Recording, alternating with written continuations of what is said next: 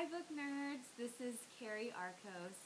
Thank you so much to Jean and to everyone who's taking part of the tour for my latest book, Crazy Messy Beautiful. Here she is, yay! I am so excited that this book is finally out in the wild.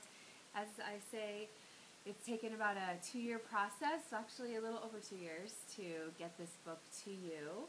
It tells the story of a boy named Neruda Diaz, and he's named after one of the greatest love poets in the world, Pablo Neruda. If you have not read any of Neruda's work, I strongly recommend you get online and start there. But he's one of my favorites for sure.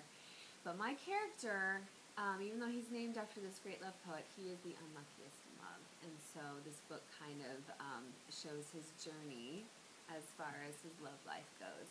And it's a sweet story. It's a little bit lighter than my other 2 books. My other 2 kind of dealt with heavier themes of like drug addiction and grief, and so this is a little bit of a departure for me, but I so enjoyed writing this book. I loved the characters and the whole process. My main character, my Neruda, is based off of one of my former students. My first year of teaching, I taught juniors in high school. I taught English. And I had this student who kind of looked like this, tough kid on the outside, but he would walk around carrying this rolled up book of poems, and it was Pablo Neruda's 20 Love Poems and a Song of Despair. And I'd never heard of Pablo Neruda, tragically, and so my student was like, "Oh, miss, you gotta read his stuff." And so I started reading his poetry and just fell in love with Neruda myself. And I actually mailed a copy of this book to my former student last week, and so I hope he likes it. We'll see.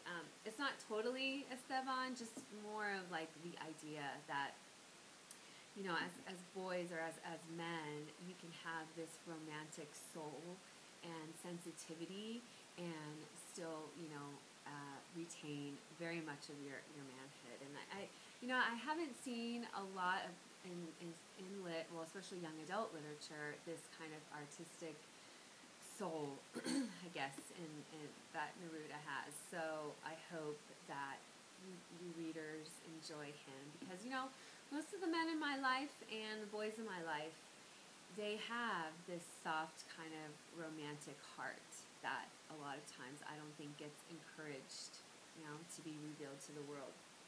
But it has great characters. Ezra is another character in this book, and he's one of Neruda's best friends. And there's Grayson, and then there's a girl, of course, named Callie, who Neruda doesn't really know quite what to think of at first. And it's kind of a book about their growing friendship, I guess you could say. And there's, family situation happening, lots of drama, lots of love, lots of art, lots of beauty. Lots of crazy and messy, and I hope you guys enjoy reading it as much as I enjoyed writing it. Thank you so much.